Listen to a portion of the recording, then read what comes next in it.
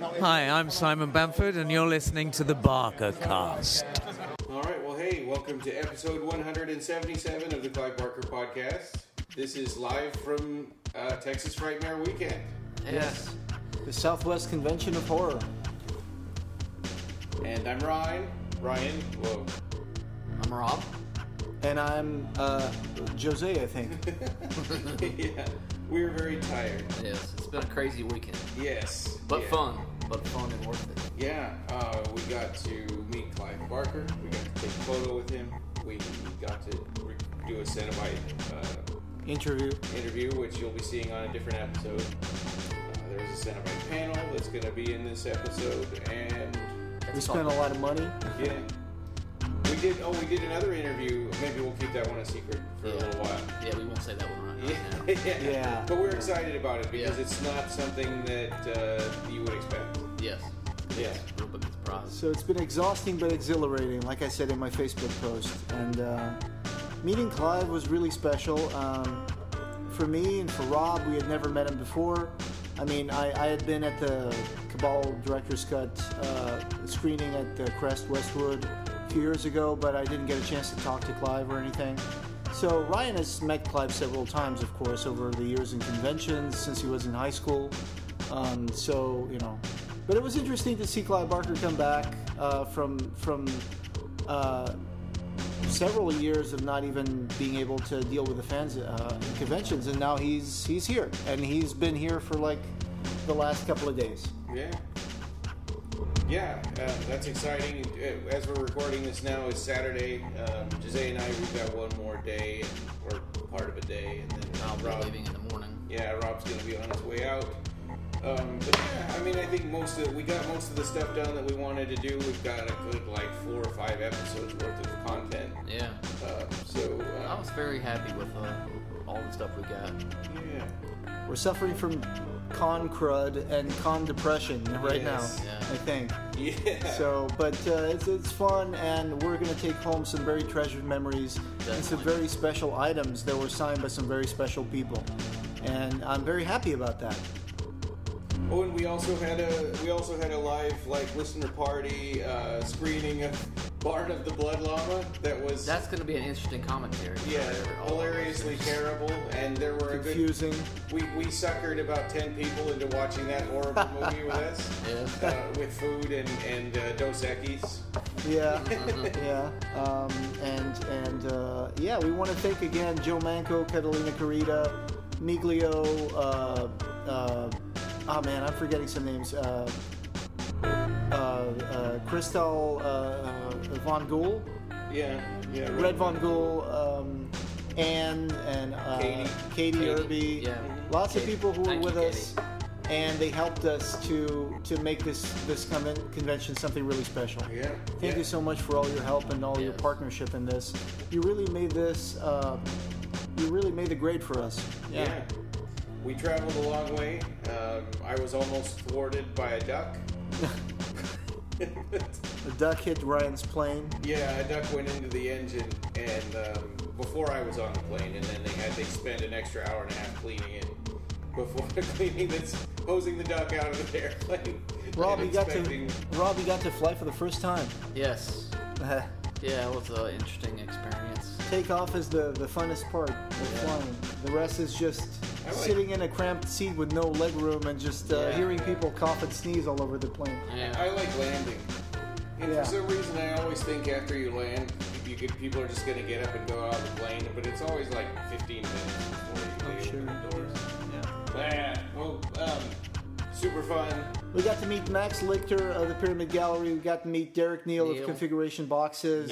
Maz Watkins. Yeah. Maz Watkins. Her friends, all of her friends, and it was a really fun time. And tomorrow we're still going to try to fit a few more things, me and Ryan. So. Yeah. Oh, and we got to meet Lori Markle Bichet. Yeah, we got to talk to her about Simon Bamford, and she got to geek out, and we got to see her outfits that she was cosplaying with. Yes. Yeah, we have a lot of cool pictures, too, we took down here, so. We saw the Cenobite panel today at 1 in the afternoon. Yeah. Yeah. We saw Your Appraisal by Nicholas Vince. Yeah. It's his latest short. Yeah. It was really, really cool. And we basically just spent a lot of time in line. Yeah. How many hours did we spend in line for Clive Barker yesterday? It's like 7, I think. 7 hours. Yeah, 7 hours in line. Pain and pleasure, indivisible. Yeah. Yeah, it was worth it, so I'm not complaining. But yeah, it was fun. It was really, really fun. Crazy times. And really tired. the Cenobite panel was videoed professionally by Little Spark Films, Joe Menko and Catalina Carrata, and they were awesome. They were amazing. Thank you, guys. We've never had a production value like that before, and I can't wait. They're editing it for us. Yes. And they're going to send it to us. So it's not going to be in this episode. It'll be like maybe 2 episodes from now. You will put it up on, it'll be on YouTube, and we'll share that link with you guys as soon as we got it. And it'll be an audio podcast, but I think in this case I'd advise everybody to watch it rather than listen, but we'll put it on audio anyway. Absolutely.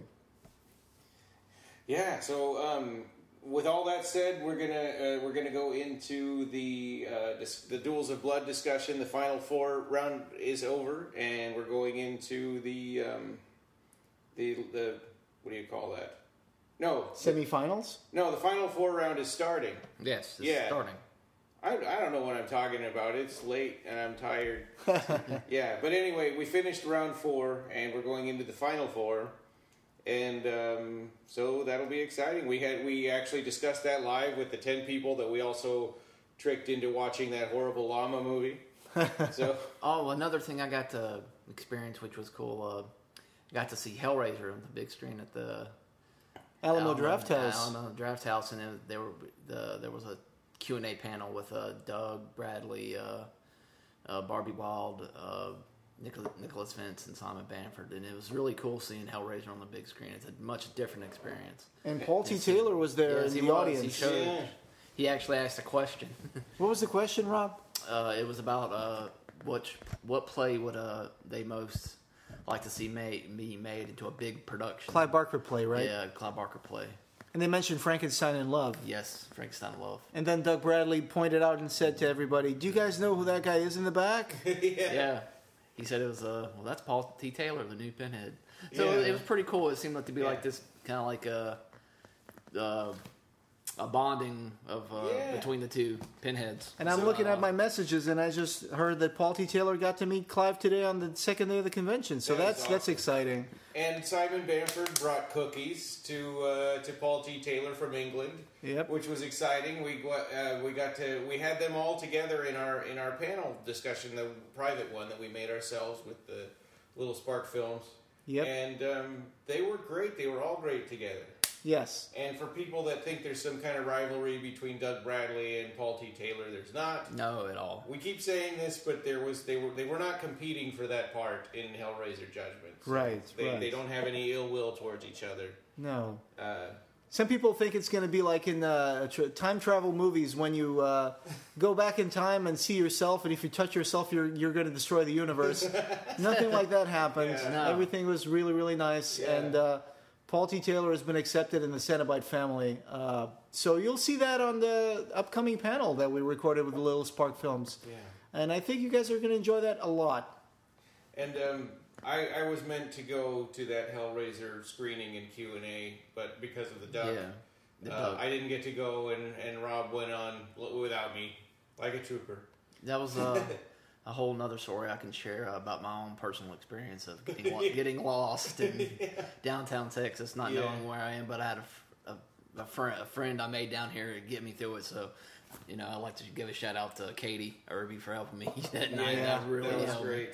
All right. 177 of the Clive Barker Podcast. We are going to be, we're live here at Texas. All right. Everybody make some noise. Woo!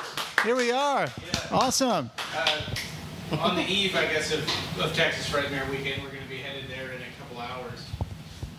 Yeah, we're going to be doing that, and now we're just sitting on our Airbnb house, and we're ready to do a small episode about the Duels of Blood. Yep, and then we'll add in some other stuff that we do over the Texas Frightmare All right. Shout out to Joe, who's around here somewhere. Hi, guys. Hey. Hi, Joe. Joe from Little Spark Films. Hi. There you go.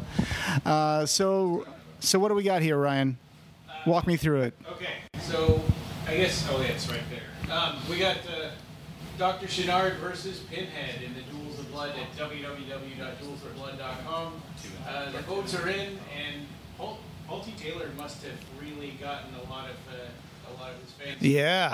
Yeah. Paul won. Paul won with 67% of the votes. Is this the last day? It is. Yeah, Yes. last night at midnight it was. At midnight Alaska time. Oh, okay. Yeah. So his round had the highest number of votes out of everybody. That's not surprising considering Paul T. Taylor has been sharing this website on his Facebook page, and He paid for an ad on Facebook. he did. Yeah. It was sponsored. Wow. Good job. Good job. Or did his sponsor? Yeah. Somebody paid. Well, yeah, I don't know that it was him, but I know somebody paid for it. So he got 3,528 votes against Dr. Chenard, who just had 1,756 votes, but still a decent turnout for Dr. Chenard without anybody like promoting it or anybody like asking fans to vote for him. Yeah. I think it shows that Chenard still has like a lot of fans out there. From Hellbound, Hellbound's gonna turn 30 in December this year, I think. So Notice that when Paul T. Taylor would post about this, all the comments would be like, "Yeah, Dr. Chenard sucks." And I don't agree with that. I mean, I don't Right. like some of his lines, but I think he's all right. Yeah. the doctor is in. Yeah. Amputation. Amputation, right. So, that's the first one. Pinhead from Judgment, Paul T. Taylor, he won. And then the next round is interesting. It's the Skeletal Puzzle Guardian, created by Floyd Hughes, the storyboard artist for Hellraiser 1 and 2. And the randomizer put him up against Pinhead, our favorite Hell Priest. Yeah. And, unsurprisingly, Pinhead won. Yeah, right. I actually thought he would even have more. Yeah, he's kind of the under skeletal dog, I guess. So that's not a surprise there. But what I'm really afraid of is the next round. If we're going to have a Pinhead from Judgment versus Pinhead from Hellraiser, or should I call him Classic Pinhead? Yeah. See how that goes. And then Pseudo Pinhead, which I don't know if he's got like a publicist or something. Why does this keep happening? He's like Great Value Pinhead right there. 1,686 votes. Who are these people? How did he make it that far? I don't know. That's what we keep wondering. I mean, he made it further than was it Revelations Pinhead? Yeah. So that's producers did the wrong thing there. Yeah. He's got American cheese stapled to his face. That's what it looks like, yeah. That's a terrible makeup design. Luckily, Barbie Wilde's female Cenobite from Hellbound won, which I'm happy because I was afraid to have to be able to talk to her about this if she lost to him.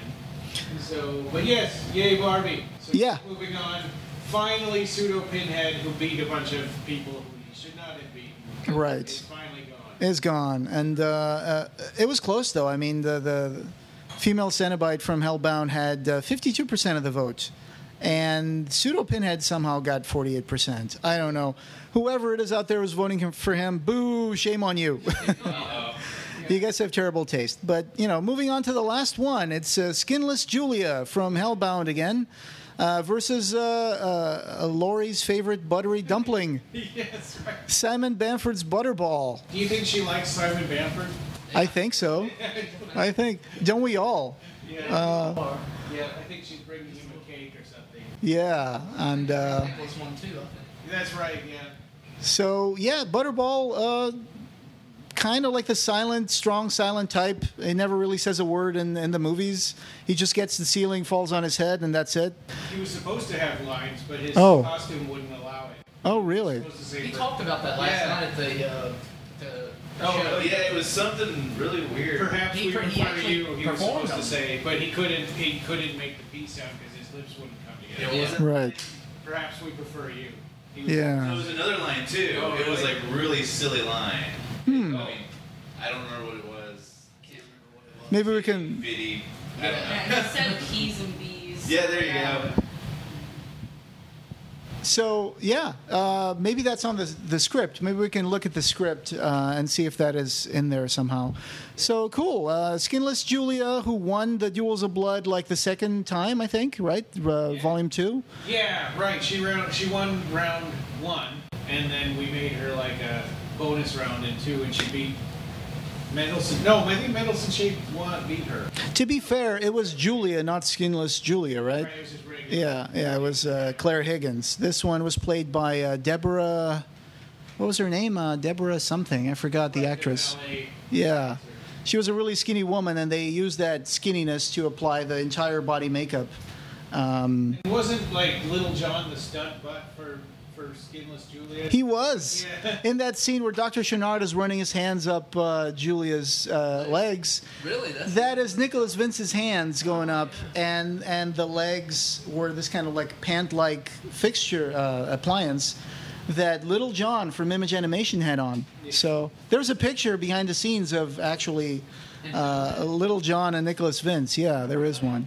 We'll have to find that and put it on the show notes. That's like the second time he's been a hand model. Because in Nightbreed, he was Berserker hands, I think, too. He was the hands that come out of the grate and grab Lori. Yes. Yeah. So that's it. And now we're going to move to round 4. Is that 4, Ryan? Yes, and just this morning I did the randomizers. Final 4.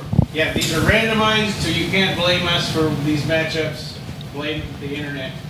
This is interesting. Yes. So Butterball is going to be going up against Judgment Pinhead. Okay.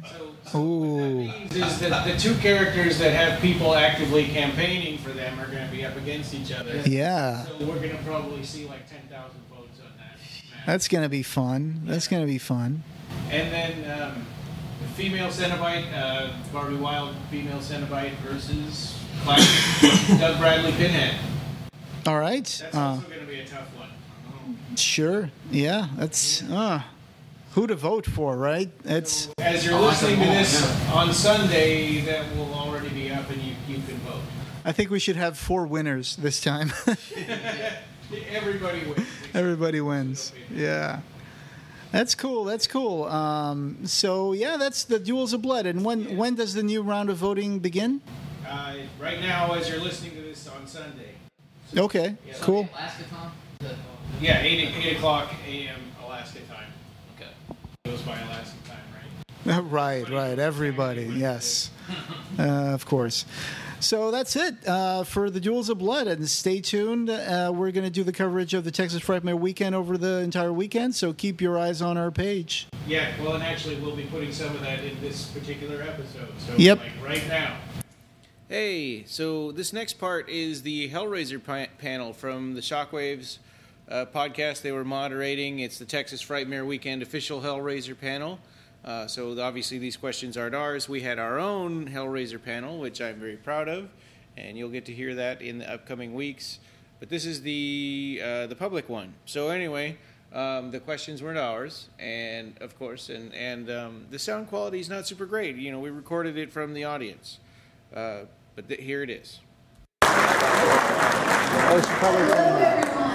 Welcome to Arrow Presents Texas Frightmare. Did I say that right? I am Dr. Rebecca McHenry. I am a co-host of the Shockwaves podcast and a professor of art at USC.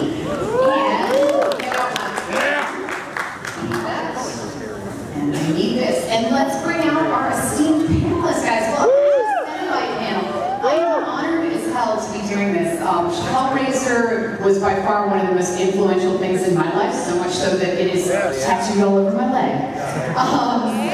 Let's start by bringing out Simon Bamford.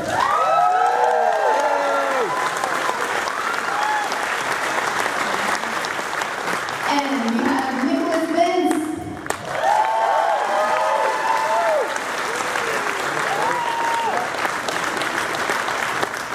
Barbie Wilde.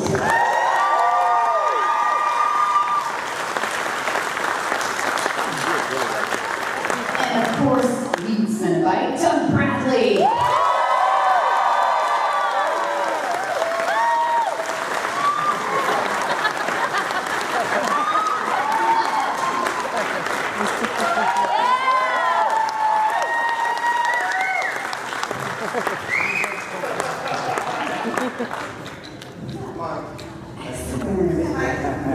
We're all getting old. Well,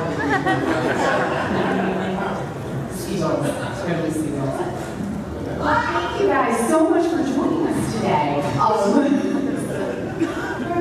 give a sec for everybody to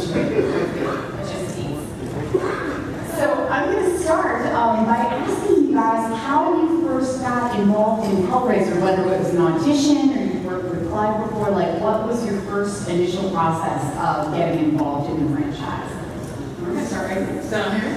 Yes, I worked with Clive on the dog company, which was his French theatre company that he was running in London, and he started with a dog company in Liverpool, and I was lucky enough to be invited to join it in a kind of small capacity, and that had expanded with years beforehand, and we'd all gone our separate ways and tried to make our way in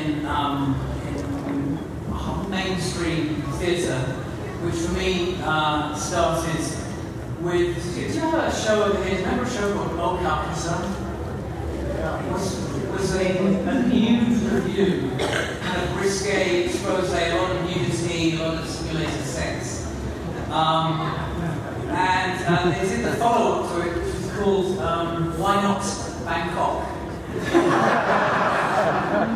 And I was lucky enough to get a job. That was my first job as assistant stage manager, I might add quickly, on this show. And anyway, we toured and I did various things, and then I ran Clive out of the blue to see what he was up to, because he had Duels of Blood published by then. And he said, oh, I've just had a screenplays made into films, and I persuaded the production company to let me write and direct the next one. Do you want to play a monster? I said, yeah, that would be cool, thinking it would be just a kind of small, very kind of minute budget thing. It was a small budget, but not minute, and that was Hellraiser. Love the phone call. Yeah. I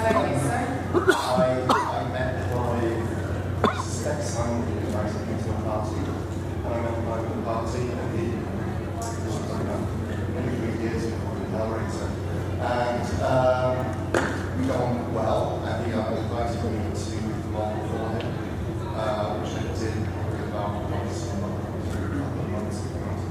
We did shoots of photos and youth photographs for large colors, and also things like who's read We World. Shadwell. So I remember standing with one of Clive's jackets on, and I said, can you open the inside of your jacket and you can inside of the jacket as if you're selling me something? And so it's that kind of thing. So yeah, I sort of did modeling and just said the outfits and we would like to play the part, and there is some kind of You didn't specify how much? No, that's exactly how many lines, which is fine. Actually, I had to bed, and then it was great, and then because in those days I had hair, and I was young and pretty, I tried to show me as young because and then you just don't want to run it out today. So I then went to go and get a whole new set of lines done, and it was really trying to in those days, when they did touching up, they actually got the scalpel out, touch up the photographs. I said, no, leave it with God, so I have on my lip. It actually looks as if I'm quite a user. And yeah, that's how I got it.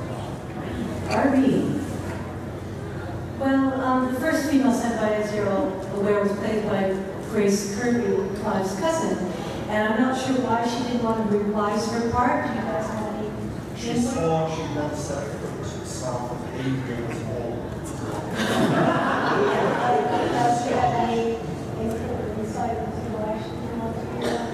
No, why I don't know.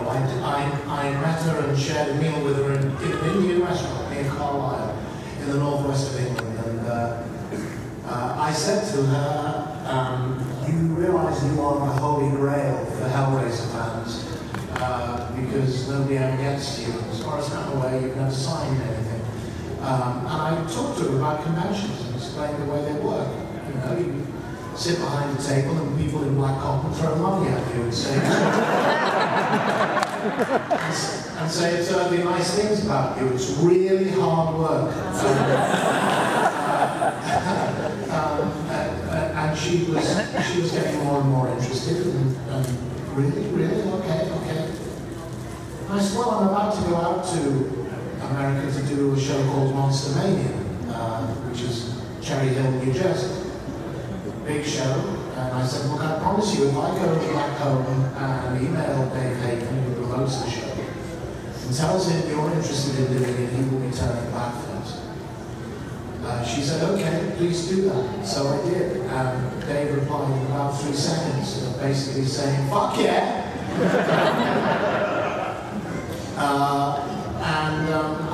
I said, okay, well, I'll start the process of putting you guys in communication, at which point I got an email from Grace saying, I don't want to do this. Please don't mention my name to any other convention promoters. And that was it. Ironically, a couple of her pupils had come to the talk and the signing that I was doing. And they had Googled her name, you know, like we all Google our teachers' names to see if we can get any dirt on them. And of course they had discovered that Miss Kirby was once in Hellraiser and they thought she was the coolest thing on the planet.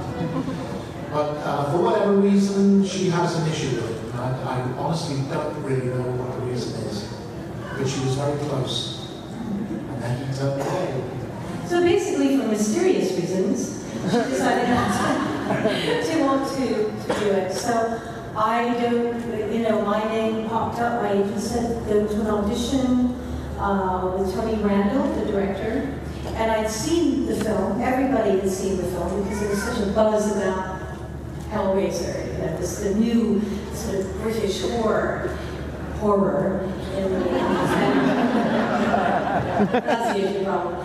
But I thought I was going up for the Chatterer. And I thought, I don't want to do that part. It was too disturbing. And also I hated mask work because I was a trained mime artist, and I'd done some mask work. But then my friend Jeff from Lancashire said, oh, go on, Barbie, you know, so I did. And had a chat with Tony, and I knew what a Cenobite was. And he thought it was a word that Clive had made up. And I said, no. It's actually a member of an order, most often a religious order. He said, no. I think it's Clive made it up. I said, no. Don't argue with your director. But anyway, his assistant looked it up, and it wasn't in the dictionary. And so probably out of, I don't know, snit, I got the part. Or because I'm a trained mime artist, or maybe I fit the costume. It's, again, mysterious how I got the part. But I did. And I'm very glad I went to that audition. They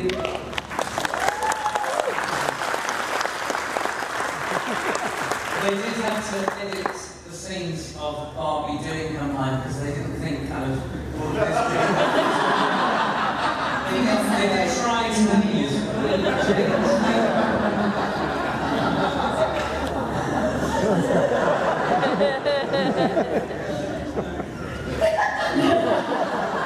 The woman who taught David Bowie. Oh, that's not true. Don't put it on the internet. I got told this morning that I'm retiring from doing conventions. I am not doing any more conventions after this year. I was told. Apparently, it's on the internet. Well, that means it's not. None of it is true, I hope. Don't attempt fake, but as far as I'm aware, I have no plans for this year to be.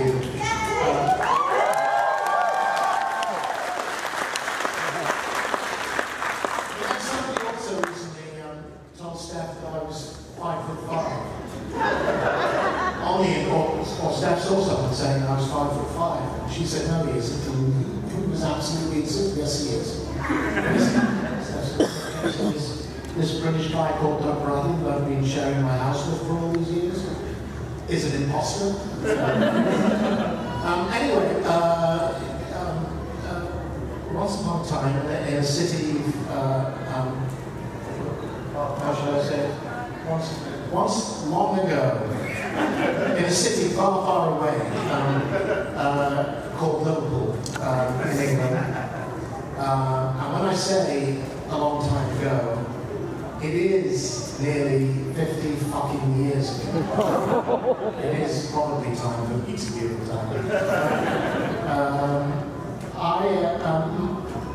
I was at high school in Liverpool, and my mate Jimmy Hughes said to me, "I'm going to be in the school play."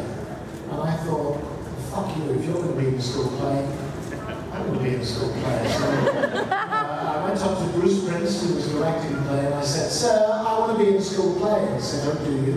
Okay, well, read this," which was the role of Bob Chinsky in Government Inspector by Nikolai Gogol. And he said, "Okay, you're in the school play." So I walked into rehearsals, and there was this fellow pupil, of whom I was vaguely aware, who was also in the cast of the school play. And his name was Clive Barker.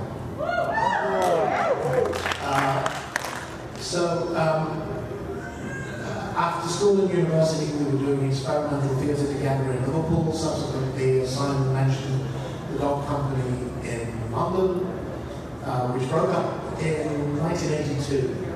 I was doing provincial repertory theatre. In 1985, at a party which was held by Jane Wildgoose, who subsequently designed and made the Cenobite's costumes and had done a lot of work with the Dog Company. Clive said to me, quote unquote, "I'm trying to put together a low-budget British horror movie, and I think there might be a part in there for you." That was autumn, fall 1985. So a year later, that part he thought I might be interested in was the Cenobite without a name. And we were in Cricklewood Production Village starting work on Hellraiser. That was my route to Hellraiser. Now, how much character did Clive give you going into these parts? Like, did you get backstories, or were you just kind of handed the costume? Did you kind of find out what the character of your particular Cenobite was? Clive talked to me about Butterball as being a torturer of the group, which is why he had a great big belt on it. It had some beautifully designed torture implements on there, which you never really see. There was a lot of stuff designed in Hellraiser and made in Hellraiser, but never really made the screen, which was a great shame because it was beautifully made. And I think the idea was that I would be the one kind of taking the scalpel to people and pulling their tongues out, actually eking out their eyeballs. But of course, it didn't need any of that. They saw visuals of what the characters looked like, and then Clive being the clever man, he has realised that less was more because it was better, it was far more powerful if these things are just happening without it. You just have this faintly disgusting relationship with your belly button. Yeah. I did have a big kind of vagina wound. And it was really deep. I was a skinny 23-year-old, I think, when we made it. And they wanted somebody skinny in it because then I could get my whole hand inside this wound and be playing with this. I apologise, I'm very sorry I mentioned it was one of the few things that actually didn't make the cut because they decided it was too erotic, but too gross to have somebody actually having kind of pleasure in themselves with their hand inside their But it kind of makes sense. So Clive said, "Well, you're the dog of the family." Shit, I wish I'd known that. I'd make you sit. You're all over. Because the idea was originally that when you saw Cat Shatter, he'd actually literally be crouching and then leaping around the place and leaping at Ashley and so on. And I was doing the costume. Because the costume was literally small into my body and I could like move it anyway. But being at NBSP anyway, so all very limited as far as I was concerned. But yeah, Did they ever explain, did you ever find out why it's constantly chattering? Like, what is that? Yeah, he said that it was the idea of the sound of chattering. Where it chatters into studio. That was the image he already made. And then it was only after we'd done the film that he pointed out as an amazing image. I didn't realise half the inspired by something we told. So when I was 19 years old, they didn't know the surgery on my face. So I was called on the shop to bring my top jaw on. This is the hair, and during that operation, during that operation, they pulled everything back and literally just lit so up with scars on the face, apart from the smile, a perfect smile, because of the way it did. But yeah, so they just pulled it back. That's kind of where that comes from. Did you have to practice chattering? I did. Did he make you do it in a mirror and try different ways? Well, it was very little I could do. I did in front of the bathroom mirror at home, chatting my teeth. That's what I could do in the role. So, yeah, I can't do it now. My teeth are just way too sensitive. Because major operations on your face, it can leave you a little bit damaged inside. Now I have an image of a sensitive toothpaste commercial.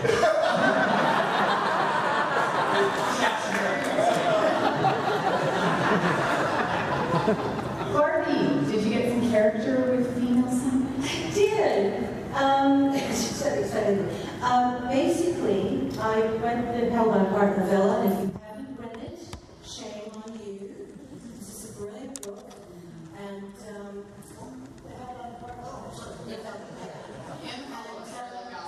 also, it's very interesting to note that the lead Cenobite in the novella was female.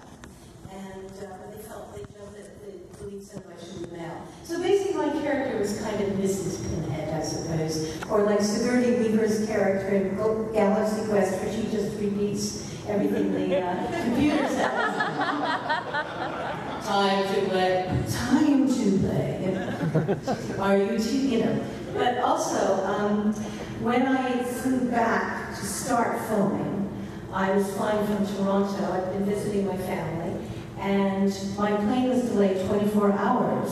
So instead of arriving on Sunday, I arrived on the Monday morning when we were starting filming. I was beside myself with anxiety, and I got a cab straight to Pinewood, so you can imagine I'd been up for hours. And then I go into makeup for 4 hours, costume, and then another 6 hours waiting. And so it's 6 o'clock in the evening, we're shooting our first entry into Chandler's set, and I see Tony Randall, and I go up to him, and I say a fatal sentence that if you're an actor, you never do. But it seemed like a good idea at the time, considering I had slept for like, 38 hours. I said, "Hi, Tony," and he's like hating me because everybody's been scared that I wouldn't turn up. And although he didn't show hate, I said, "Tony, what's my motivation?" Lame thing to say, but I just wanted to make a connection. People went, and he went, "You're dead." And that's it. That's what I got. So I went, okay. And when you think of the characters, as I've said before, the monsters that Clive created that are so unique, the Cenobites, they don't have to run through the forest with a chainsaw. There is a stillness to them. And it's kind of considering they're sort of soulless, a soulfulness. And so the idea of just being dead but with presence, there's obviously something going on. It was actually kind of a helpful bit of direction. But at the time, I just thought, maybe he was saying, you're dead to me. You scared that it would ever live and poop out of us. It's not my fault. Blame British Airways. So that was my motivation. I was dead. And but the way that things are going, we were lucky enough to be able to show eyes and mouth, but everything had to be concentrated in the eyes. And so between the novella, You're Dead, and knowing that the only thing I really could use and manipulate were my lips a little bit, and the eyes was sort of where the character came from. And Doug, how much background did you get in Pinhead, and did you know about Captain Elliot Spencer and kind of his big, long life history before you started? To answer your last question first, no. You know what Hitchcock's answer was when he was asked, what's my motivation? Your paycheck.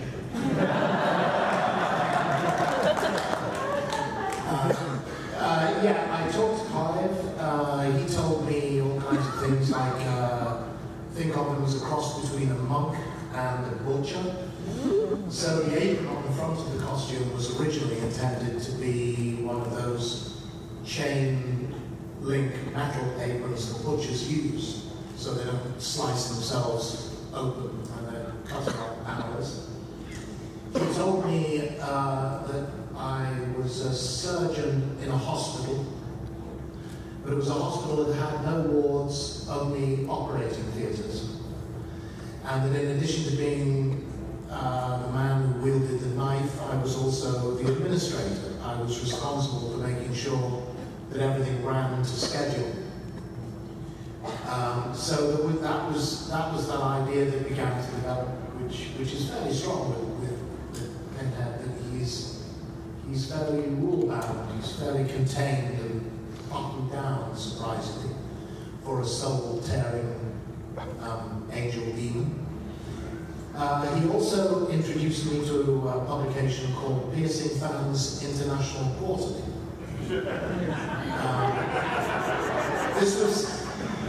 This was in the days prior to body modification and body jewelry being as widespread and prevalent and even, dare I say, commonplace as it is now. And this was fairly extreme stuff. This was people slicing and dicing the most intimate parts of their anatomy, all parts of their anatomy, including the most intimate bits. So, I suppose I could have taken the Daniel Day-Lewis method and proceeded to slice my penis in half.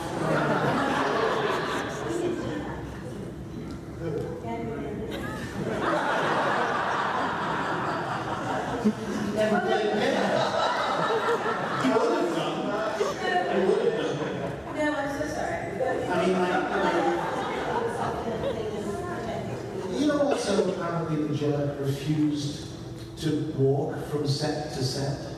Oh, yes, he was. He had to be carried. What? My left foot. Oh, okay. Because his character couldn't walk. I would have taken a sledgehammer to his knees. I said, okay, Daniel, now you really can't fucking walk.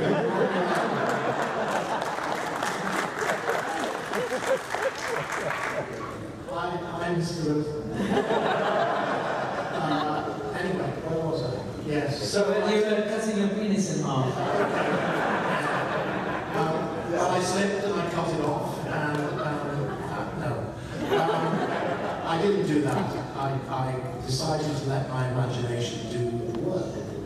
Otherwise, it's the screenplay and your imagination.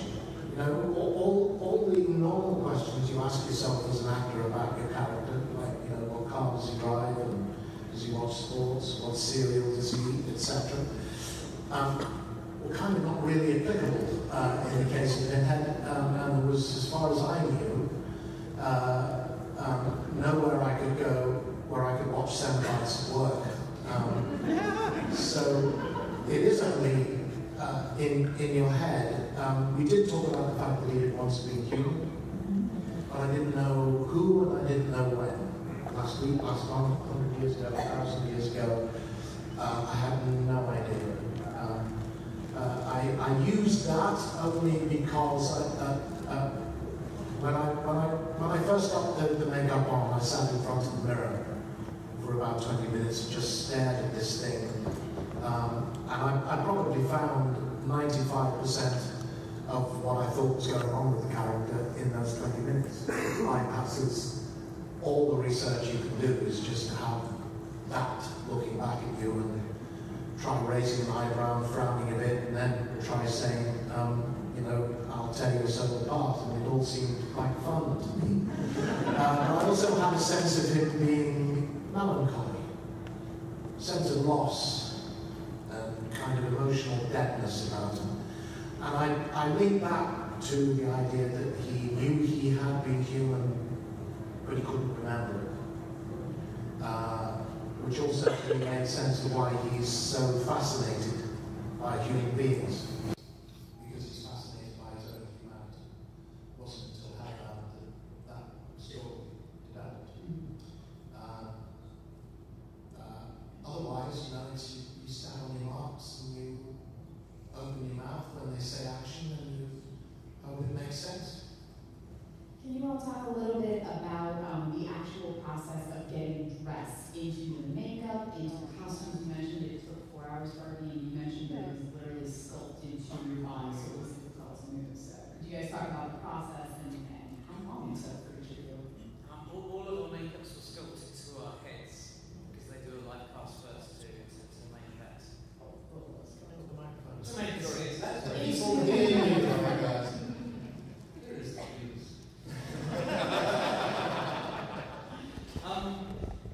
mine was probably one of the easiest makeups because it was skin tight inside. It was about 2 inches of expanded foam latex.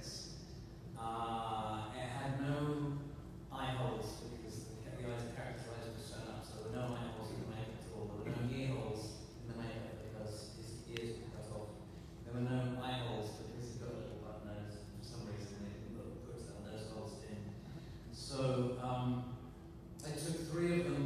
First of all, they put a skull cap on my head and then made my mouth up black a little bit, just so you couldn't see me through the makeup. What I found out about 4 years ago was that it became a running joke to see how big they made this black makeup around my mouth. So by the end of Hellraiser 2, it's like half my face. Even though it would be my face. Even though it would be then they skull cap, black makeup, Vaseline on my eyebrows to stop my eyebrows being pulled off, and then the costume, which for me was like a fiberglass yoke with the wound inside of it made out of latex, and then across that would be laced the leather costume and the arms, which was separate, as I believe, which then kind of laced onto the hands. So the leather was very thick on all of our costumes, which made it very difficult to move very much in them. So mine kind of was just this kind of big like bell that I was inside. And then Jesus sandals, I believe. I think Jesus sandals. And Sandals? Yeah. I thought you said sandals. I was trying to work out. That's kind of like how one Jesus sandals. We're in Texas. Yeah. Jesus sandals.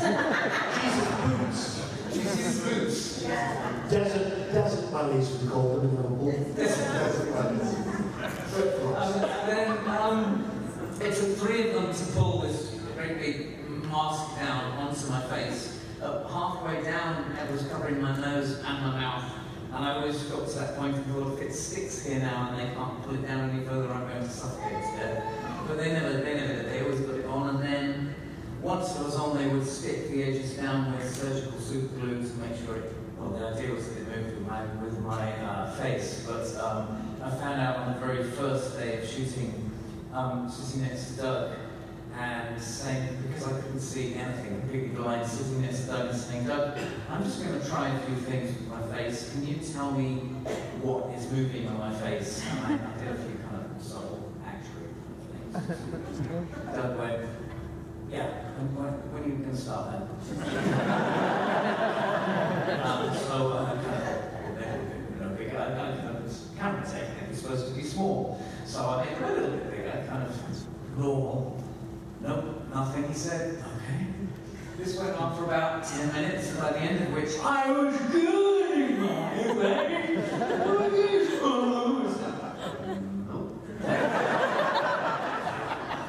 Okay, so he's not going to move his face. He can't really move his body because it's leather costume.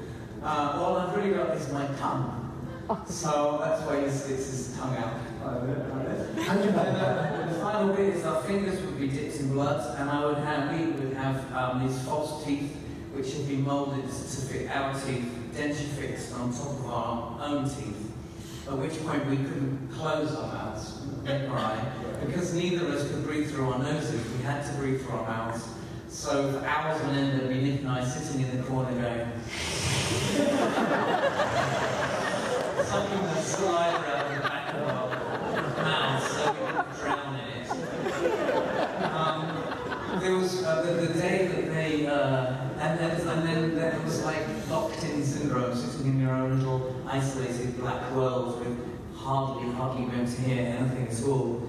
And the day that they came to say my dialogue, because Bloodborne did that dialogue in the original script, which I'd worked very hard on for weeks, and my lines were, perhaps we prefer you. Impossible. But you can't say P's or B's if you can't put your lips together. You need P's or B's, otherwise it comes out as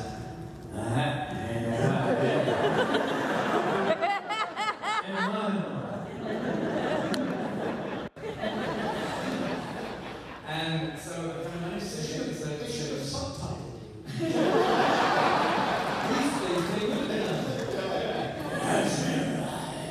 Impossible. Perhaps we... Perhaps, try everybody. Perhaps.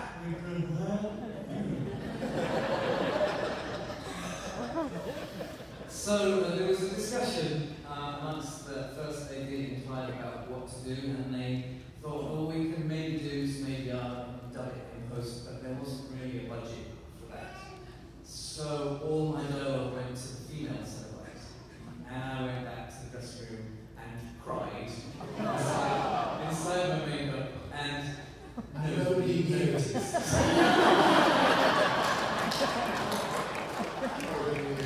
A waste of good suffering.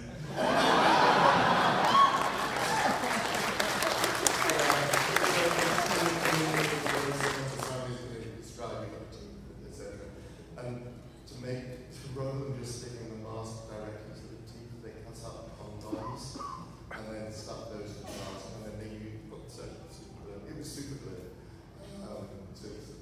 The smell, it's all you can smell is super glue. I did have one little hole in my eye, and I can remember clearly the super glue fumes going through the hole in my eye, right up to my eye. I was going, oh, it was like, horrible. Yeah, you're right, it was horrible. As you say, it was just kind of like, you did like stuff and so on. That was it really, in preparation. And being told I couldn't use my tongue, I couldn't use my lips, I was only allowed to chatter my teeth. I done the same, like doing the same thing as I was in the doing the corridor and people just seeing me for the first time as a late set and doing this thing with the tongue and the skull going, that's horrible, oh great, I really want to use that. Not being allowed to do it. Yeah, the most interesting part, the thing about not being able to breathe and so on, was like the day in which I felt really ill, I was convinced I was going to throw up in the mask, visions of choking on my own vomit, and let everybody know, and Robin Vision, our DOP, came off the set, saying, we understand Ned's ill, Jane Barker is looking after him, it's fine, we're going to get the teeth out,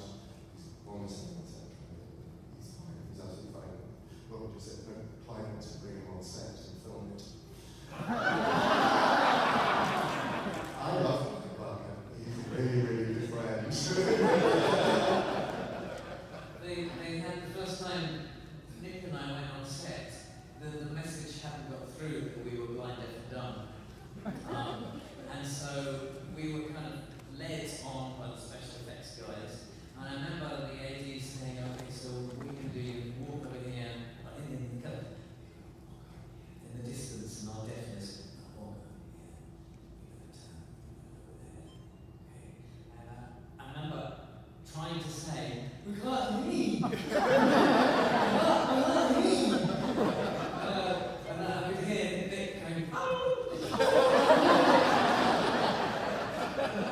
It wasn't getting through. The next thing we could hear was, action!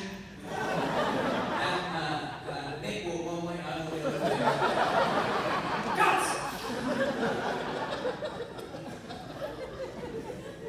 It works in our invention. They use it. We really should have made a comedy. Well, the question was... That's the process of getting the makeup and costume. Yeah, okay. Basically, obviously, they measured up the costume, and then they had to do a head cast. Now, I made mention before that in Passport, I am seriously claustrophobic. And so they put the skull cap on, and then they started gooping my head up with, I believe, something called alginate, which is this stuff made of seaweed. And it's soft, and so, and you always have this vision that they're going to put a couple straws up your nose. They don't do that. They have one person whose only job is to make sure that alginate doesn't go down your nostril. And so that person is doing that. Then they start wrapping your head in wet plaster bandages. So it hardens. And so I'm in complete darkness for death, virtually. And the bandages start to dry. And so the only input I have is the air going into my nose, and the air gets warm. So I assume the guy who's doing the nostril work has gone to the toilet or something, so I think I'm suffocating. Unpleasant. So I started having been doing too long and being too polite. I went, excuse me, I think I'm suffocating to death, and I'm waving my arms. And I feel these strong male hands grabbing. Barbie, you're okay. Just breathe normally. Your airways are clear. Please don't panic and scream and rip your alginate off like somebody else who is remain nameless. Because it's obviously time, money. So I think, okay, but my heart went boom, boom, boom. And it settles down. Eventually, everything hardens, and then, I don't know, what do they crack it with him or sign off? Yeah, it's in two parts. Yeah, it's in two parts. I can't remember that bit. So it comes off, and I can breathe, and then you go back, and you see this sort of amazing cast of your face, and I've got a little Polaroid of me wearing a really nasty 80s outfit. My big Julie bought 80s presenter hair that is only rivaled by Claire Higgins' hair. And, next to that, can I have that after the filming? No. And, but, I think I felt a similar thing when they final makeup test I'm there, and I'm looking at not the big-haired 80s TV presenter or host, but the female Cenobite, and my thoughts were, where's me? It was kind of spooky, and I'm bald, and then sort of you suddenly, the makeup does inform your performance. You suddenly think, wow, this is such a powerful look, and I'm a powerful being, and I'm ripping people's skins off and giving them flights of pleasure they could never even experience, and hey, that can do that. And so this is, it's the whole process of, having that kind of selfish female moment, and then thinking, no, this is what you are in this movie. And, like Doug, it informs your performance. I mean, it was pretty cool. Head cast process exactly as Bobby has described.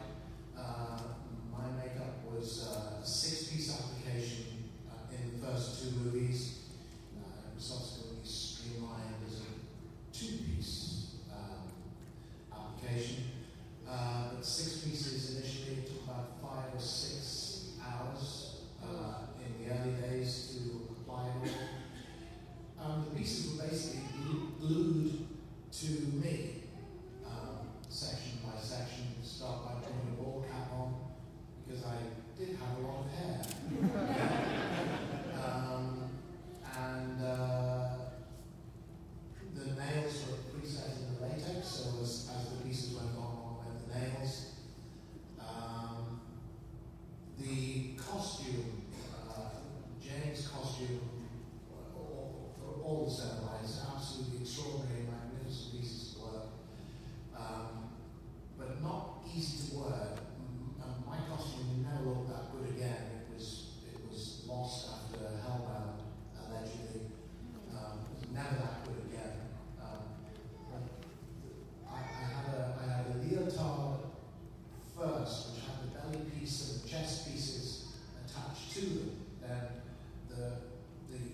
skirt, the apron, the jacket went over that. The jacket was corseted up the back, so it was tight.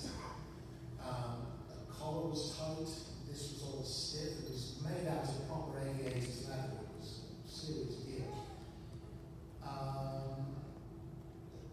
And then the flaps of skin which were on latex were hooked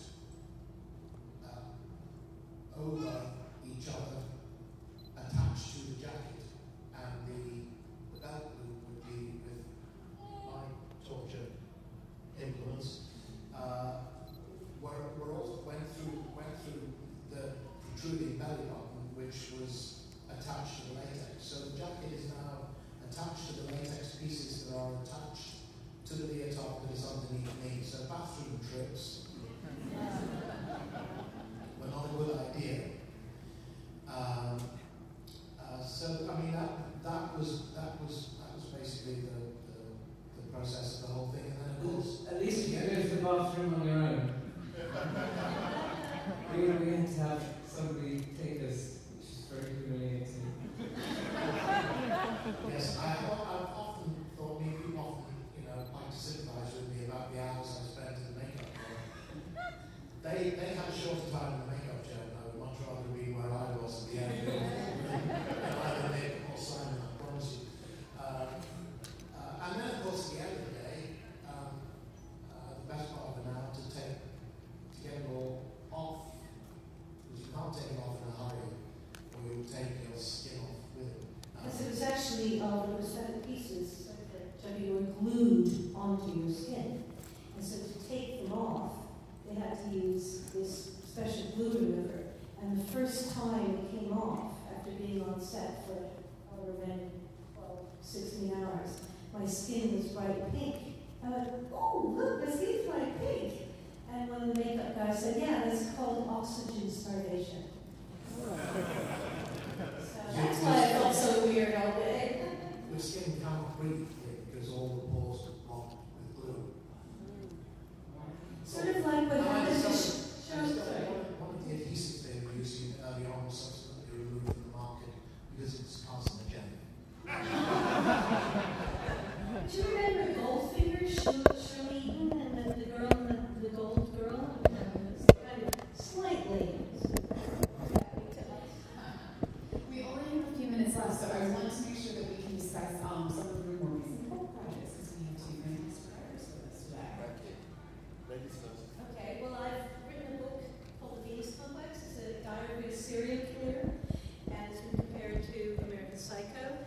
And I'm pleased to announce with Mr. Bradley that he is narrating the audiobook.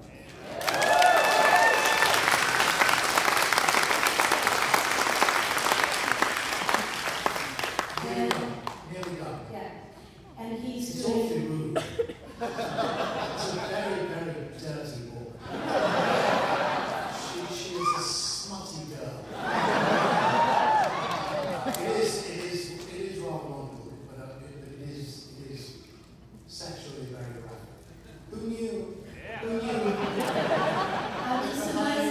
This specific statement, like the line, like a sea in full flood. Well, this is written from the male viewpoint, right? And I can't tell you, girls, how liberating it is to write from, a man who has no impulse control. And I have to say that listening back to, so I'm going to get emotional here because I'm jet lagged, but listening to someone with a brilliant and powerful interpretation of Doug Bradley is so gratifying.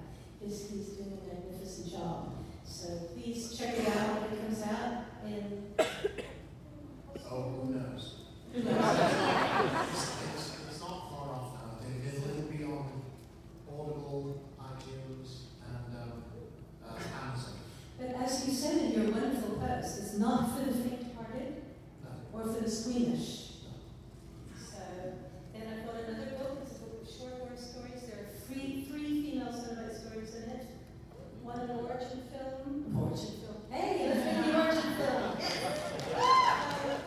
Another one where she makes her own box, and another one where she leads a rebellion of female Cenobites. And now there's also vampires that do not sparkle.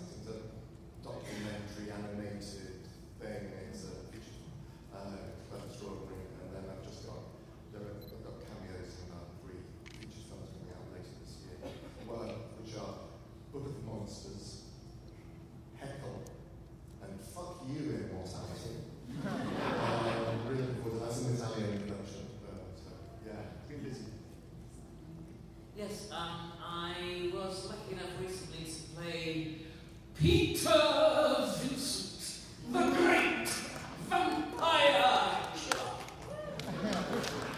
in So Cool Brewster, the Making the Frightmare documentary, which was a lot of fun, and I got to work with Nick. Yeah, first time in. And we have just finished episode 2 and about to film episode 3 of a series called Dark Titties, which is a similar concept as American Horror Story, in that it's 6 different, completely different stories with completely different characters, but a lot of the same actors playing different parts, so it's kind of repertory theatre in film. Episode 1 we shot last year with Kane Cranham from Hellraiser 2, Hellbound, Oliver Smith, who's the Skin Man in Hellraiser 2, and Barbie and Nick here, and that was called The Offer. Episode 2 we finished a few weeks ago. I can't talk much about that one. Episode 3 we start filming in 2 weeks, which is why I'm very nostalgic. And then we have 4, 5, and 6, and it's not until all of them are done that we're going to have they'll be coming out, which is very frustrating because that could be a year of the second waves. But they're very interesting. I don't know yet if they're going to show them as double features at the cinema, which I think would be a great idea to bring back a double feature, or as a TV series, in which case they'll probably be somewhere like Netflix. I'm a lazy bastard. I don't do nothing.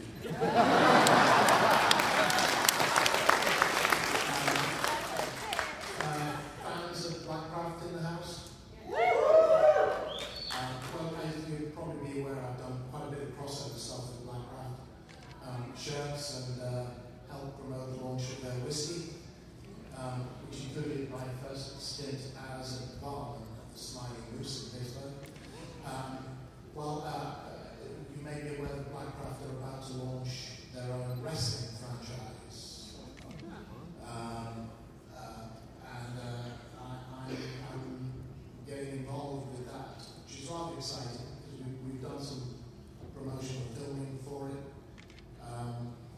And it all happened in a hurry, and I've never done this before. I know map, no compass, basically creating a character from the ground up.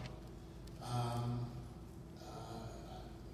won't say much more than that, but the live show, the first live shows will be happening soon, this year, and I will be involved in those as well. So I've always said part of the fun about being an actor is that if you finish your job and you sit down and make a list of the 100 things you'd like to do next, when the phone rings, it will be the 101st. This getting involved in a wrestling franchise would be the 1001st.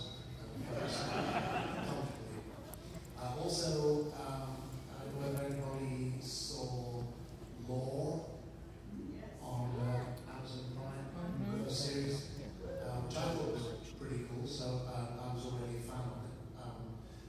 Next weekend, I think at some point in the week after the week that follows this, we'll be flying out to Prague to film an episode of season 2. We'll be playing Dr. Robert Knox, who was the surgeon in Edinburgh who commissioned Burke and Hare, the Grey Robbers. That's me coming up next.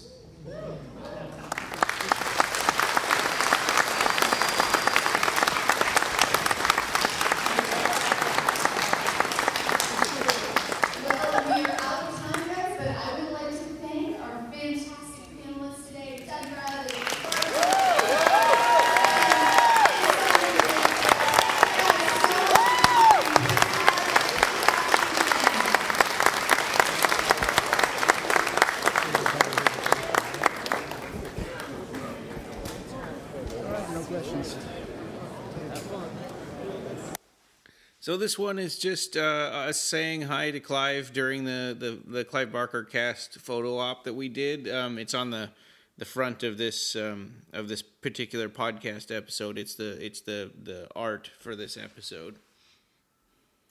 Perfect. Thank you. Thank you. So fun. Hey. Good. Hey, the gang's all here. Yeah. There we go. One behind, one on either side. There we go, guys. All right. Everybody look at me and ready. Got it, gentlemen. Thank you. Right this way. Right this way. Take care.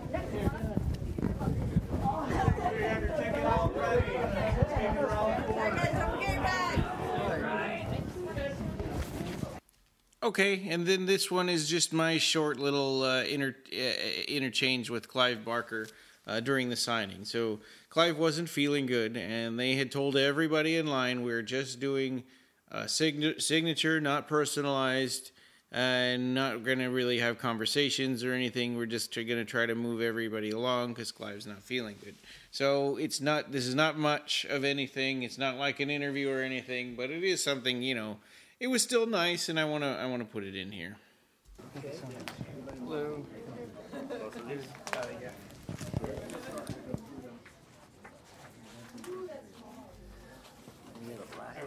Yeah. Good. Yeah. Is that okay? Yeah. Thank you. Very welcome. And here I asked Phil Fondacaro. He was in the Yattering and Jack. He was the Yattering in the TV adaptation from Tales from the Dark Side. So he was there at Texas Frightmare Weekend. And so I wanted. He's been in a lot of movies. He's had a pretty prolific career. But I wanted to talk to him about the Yattering and Jack. So I did. I talked to him just a little bit. So here's that one. While he was signing my Land of the Dead Blu-ray, I talked to him about that. Okay. What's that? Yeah, blue is great. Thank you.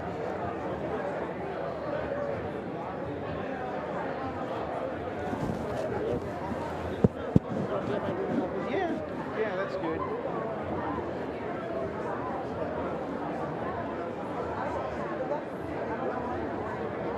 So you were in that. I'm with the Clive Barker Podcast. You were in that adaptation of the Yattering and Jack. Yeah, back in the early 80s. Yeah. How was that? That was amazing. Yeah. I love the story. Was that paint? Was that red paint? Oh. Nowadays, tanning stuff. Oh. Okay. Oh gosh. How many hours did you have to be in that? Around 8. Oh gosh.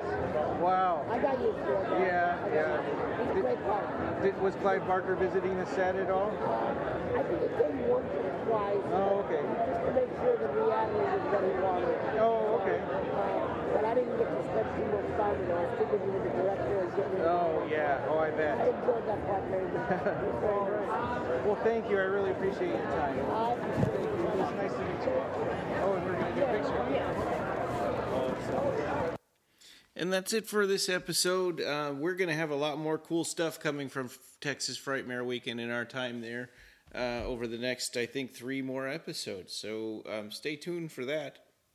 Okay, thank you. And this podcast, having no beginning, will have no end.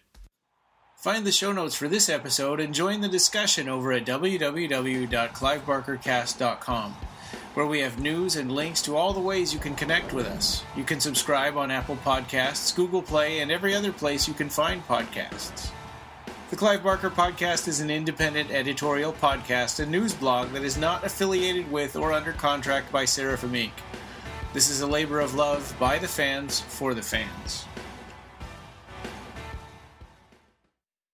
Thanks for listening.